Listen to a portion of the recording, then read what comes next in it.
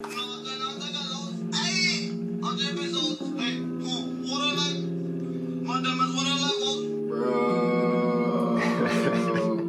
to come on this bitch like one dude. This honestly might be the worst impersonator I've ever seen. This nigga just wants to be X so bad. Like, the only reason niggas really impersonate is to get money from this shit. If you're gonna be an impersonator, at least know the nigga's song. Like, he's on live just... Like,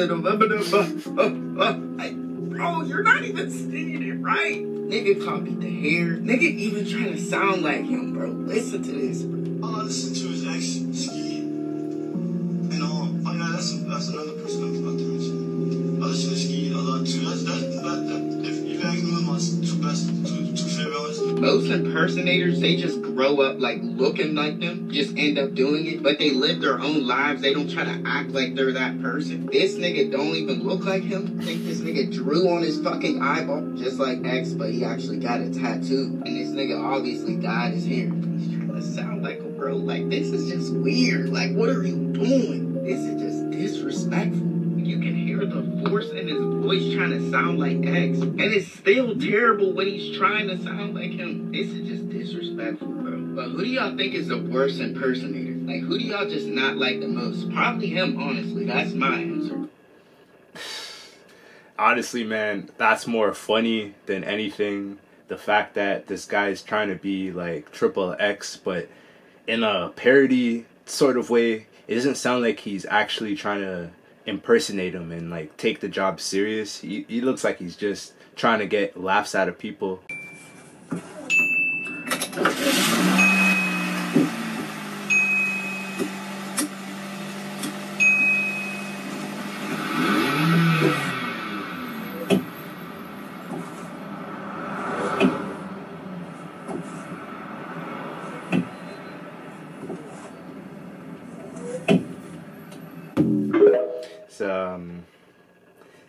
Yeah, that's interesting, man. I always wondered how to drive a standard car, like before even getting my license for automatic cars.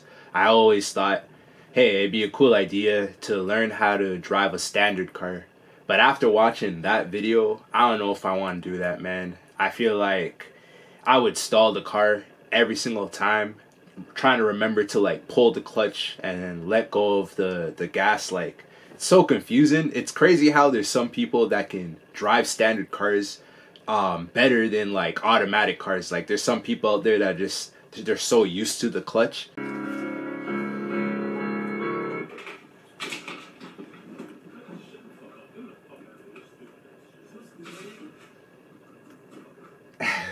Oh man.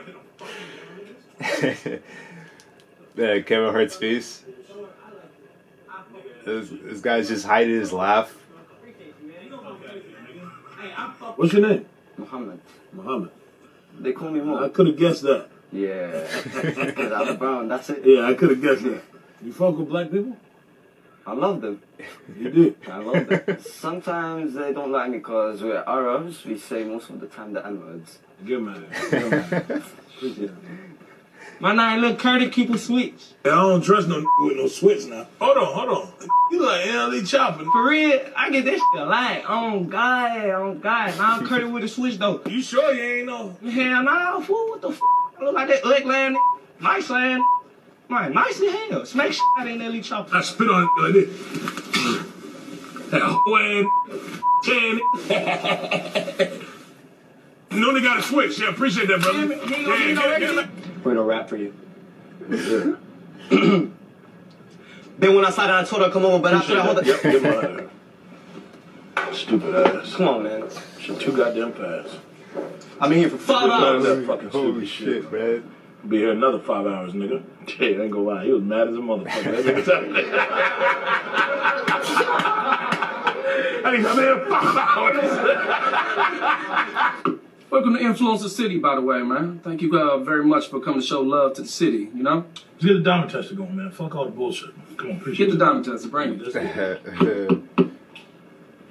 Fuck Influencer City, nigga.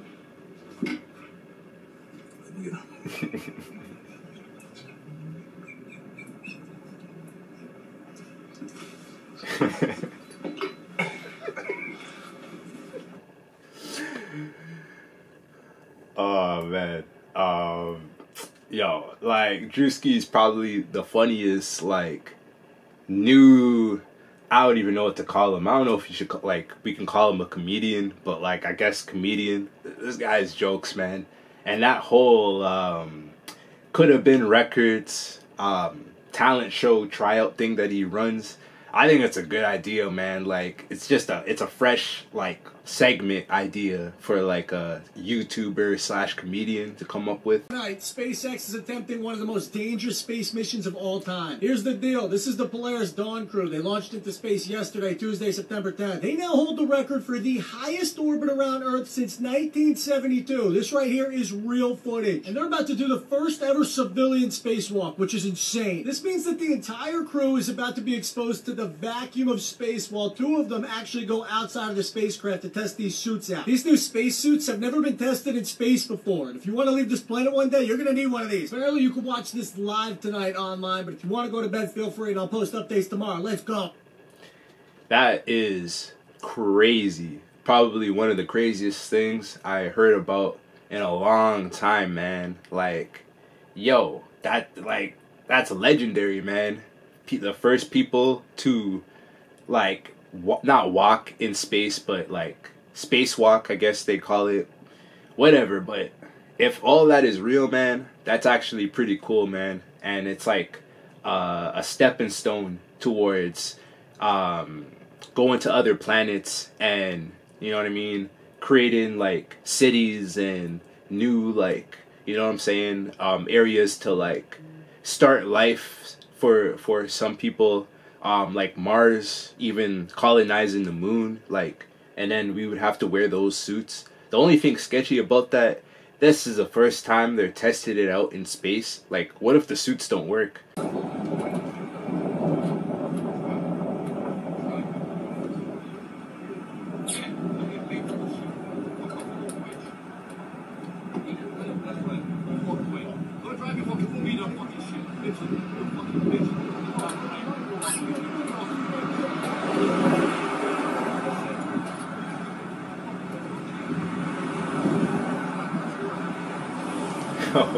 Oh man, bro, what?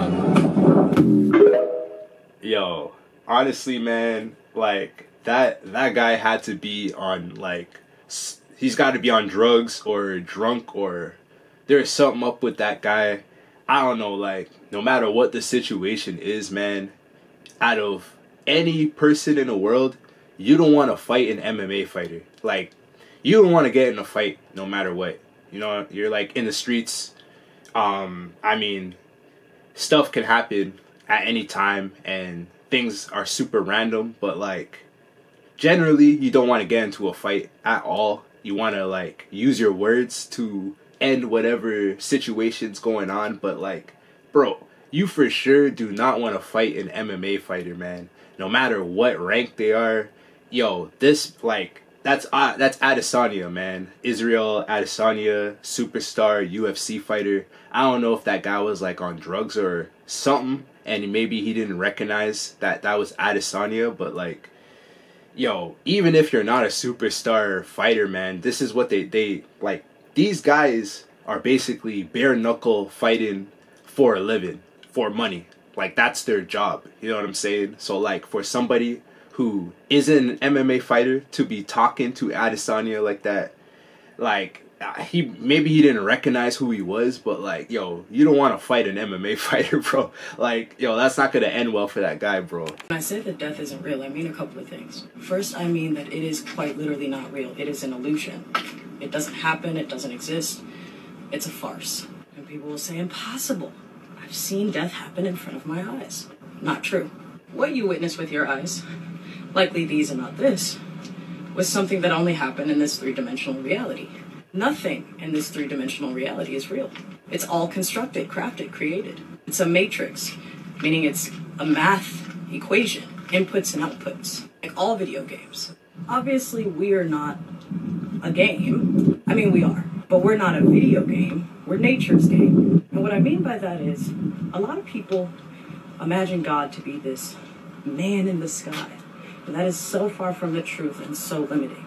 Even to call the true source of all that is, God, is limiting. The true source of all that is all that is, which is substantiated by the religious text, which tells you that God sits high and looks low. God created good and evil. The true source of all that is isn't really good and evil. It's positive and negative. And even more than that, it's neutral. Nature is neutral. While it is neutral, it is also reactive, like your body. When the natural body gets food poisoning, it does everything in its power to reject the sickness. You start vomiting, you get diarrhea, you're sweating bullets.